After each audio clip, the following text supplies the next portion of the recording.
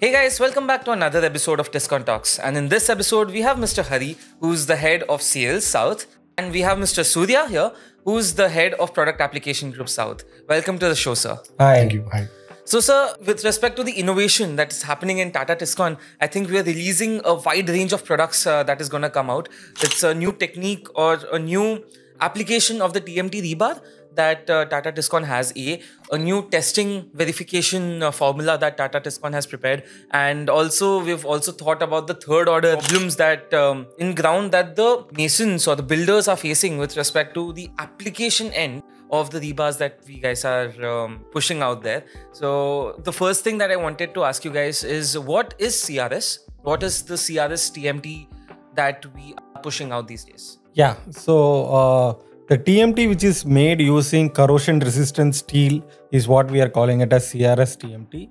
And as you know that India has a very beautiful and long coastline, and you see a growing number of bungalows, villas, resorts and many construction which is happening along the coastline. So while there is a lot of beauty in that environment, the salinity of that environment affects steel in a very bad way, and it reduces the life of steel. So that is why we have come up with a new product called corrosion resistant steel rebars in the market. So sir, what is the corrosion resistance property of the CRS that we are pushing out in the market? Yeah. So this corrosion resistance actually comes from two different steps. One is impurities at its lowest. So we call it as cleanliness, utmost cleanliness which it comes from, and adding alloying elements in a desired way.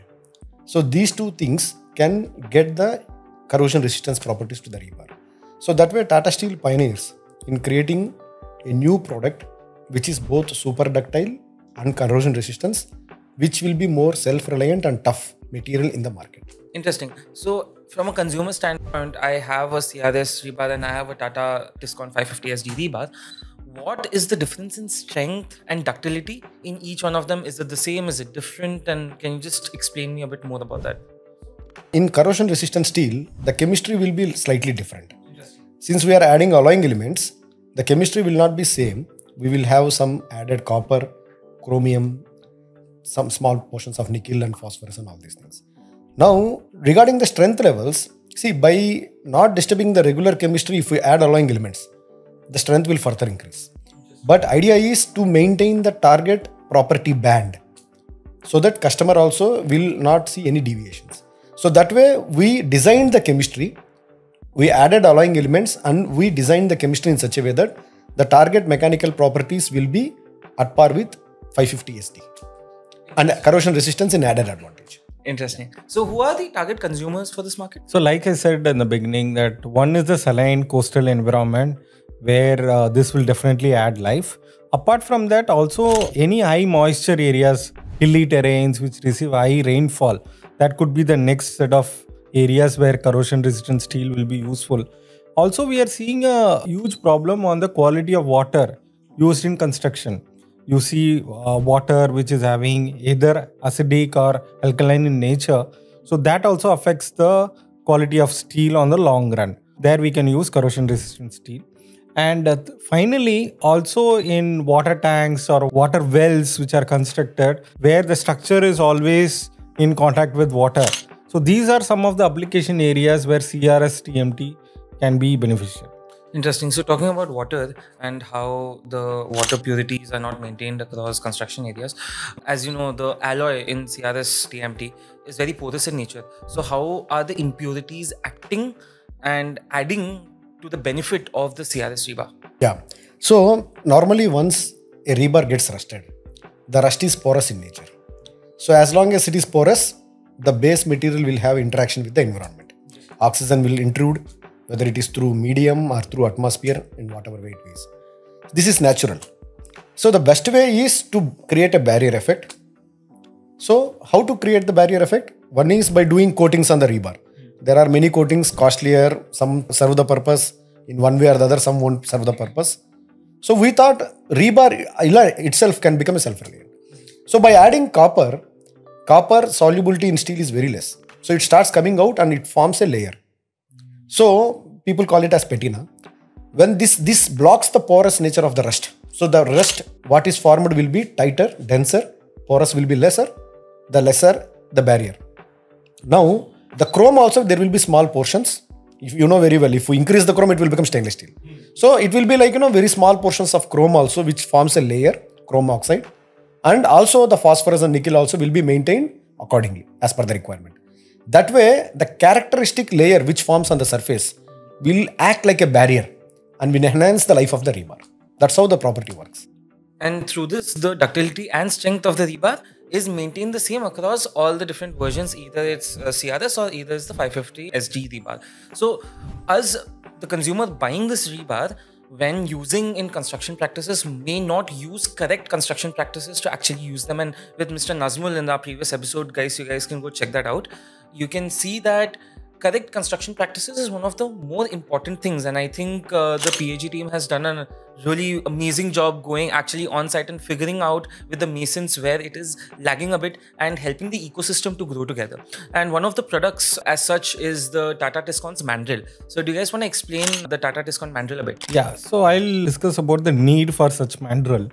Like you said, that right method of construction is equally or more important than having the right product. So while we are enhancing the products with new and better features, what we see is usually the construction methods are not updated. So one of the areas is bending the rebar. So all rebars come at 12 meter straight length and they have to be cut and bent in various shapes and forms to make rings, ties, etc. So but the method which is used for bending them is using smaller pins, and it is bent in a very crude way. So that as the grade of the steel is kept on increasing to 550 today, it becomes very difficult for the masons to bend it using this crude way of bending. And second, also it creates a lot of internal stress in the product, which can cause failure at later point of time. So this is the genesis or the need for us to develop what is called a Tata Tiscon Mandrel. And it will definitely enhance the safe construction practices. So Mr. Surya, how do you actually use the Tata Tiscon Mandrel, where there are different sizes of rebars that you guys are selling, obviously, and there are different sizes of mandrels that you guys actually give out to consumers. So how does that work? Yeah, perfect. So let's understand this. Normally, in rebar construction practices, most of the people use either nails or pins here, and they try to bend it. So imagine a rebar like this. When you bend it, the surface on the top will try to get tensile force, and the bottom surface will get compressive force. The rebars also like this, it will become like this. So the material is going through a stress zone. As per the standards, the mandrel diameter and the rebar diameter, the ratio should be at least 4 times. So if we use this kind of a pin, which generally conventionally market may happens, this is not even equal to the diameter of the rebar. It is not even 1 time. So you are exerting more stress, which can further lead to corrosion, property deterioration. The purpose is lost. So standards recommend properly. So when we understood that what is actually happening in the market, we started creating a simple solution by designing this mandrel. So we created 2 designs. One is complete block like this. Other is a telescopic block which can go inside like this. So for a given rebar diameter, choose the right mandrel, use it as a telescopic like this, and then just bend it. The ease will be much more in terms of bending. There is no stress. The material has been bent properly. The life has been saved properly. That's how you extract the value from the mandrel. So this is how we design, and we launched a pilot in both Kerala and Tamil Nadu. The feedback was extraordinary from masons and engineering community. So here Tata Tiscon doesn't only ensure that the right rebar and the correct alloy is being sent to the consumer, but also making sure that that ductility and strength that Tata Tiscon is able to provide to the consumer, they're able to use it in full force using the mandrel. So one more thing about the ring test you guys are launching, one of the new verification formulas that is state of the art in the industry that nobody has launched till date, verifying the quality of rebar and also the structural integrity of the rebar. Would you guys want to explain a bit more on that? There are various types of TMT rebars which are there in the market, and they come at different quality levels, right? For a consumer who is buying the steel for his home construction or for any other construction for that matter, by looking at the product, it's very difficult for them to ascertain which is a good quality product and which is not. Especially the topmost two quality parameters when it comes to steel for structural application is strength and ductility, right? But unfortunately, without doing a expensive mechanical lab test, you cannot ascertain whether which rebar has better strength and ductility. That is where we thought, why don't we come up with a simple, visually easy to understand kind of a test or a mechanism through which a customer can verify between two rebars which is better relatively. So that's how the Tata Tiscon ring test has been launched in the market. And so it is similar to the carat meter which is used in the jewelry introduced by Tanishq, which ascertains the quality of or purity of the gold in the jewelry. So similar to that we have attempted, and we are seeing good response from the consumers who are using that. So what is specifically the need of using this ring test which you guys are giving to the dealers out there? The very need comes from the basic question that can you differentiate okay and not okay rebar in the market? As a customer, as a layman, if I go there to any shop and say that I want rebar, they will give you three different types of rebars, for example, X, Y, Z. So how do you know which one is good? By looking at the branding or marketing or the dealer's voice, people tend to take some decision. Some people go with some talk over the town and they say that, okay, let's select this. What we thought was, while many people attempt this, the trust, the nature needs to be demonstrated at the site itself. So how do we do that? One way, if you want to really test a rebar, it is a destructive process. You have to take the correct sample, send it to the lab, destruct it, and then give it. And will that represent the entire lot again? So is there any way to do non-destructive testing? People say ultrasonic is there, which are costly affairs. We thought we want to put up a simple test which is non-destructive, which can be very simple and used only for verification that material is okay or not. So based upon that, we simplified the version of microstructure study and we used just a drop of nitrile solution on the rebar surface, cross-cut surface. It clearly distinguishes between the two phases. The outer layer which is hard, strength representative, and the inner layer which is soft, which is for ductility. So if these two layers are clearly distinguished, a minimum of 5 to 7% can go up to 10% also, properly concentrated circle around the soft inner circle can give a clear depiction that the material is okay. This is the first thing.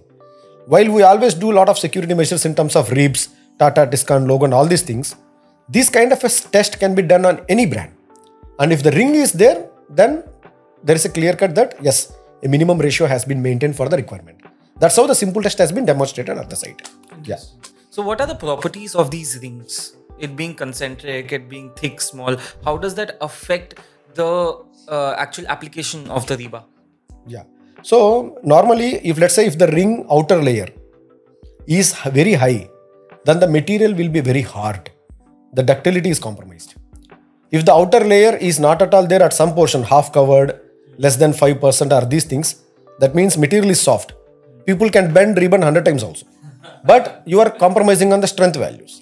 So a properly concentrated pictures of okay, not okay with high definition things has been displayed. A drop of nitrile clearly distinguishing two microstructures with the two rings. That can give a clear depiction of the okay material. That's how it works.